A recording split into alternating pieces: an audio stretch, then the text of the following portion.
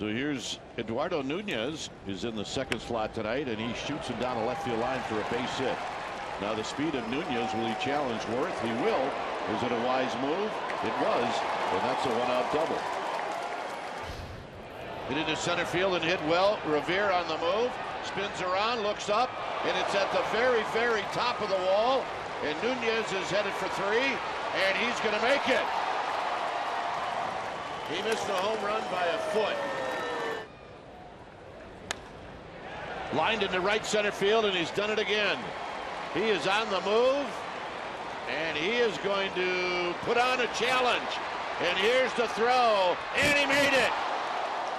He's got his second triple of the game. He's exciting. Oh boy, is he ever. His second leadoff triple of the game. That's 3 hits, a double, and 2 3-baggers.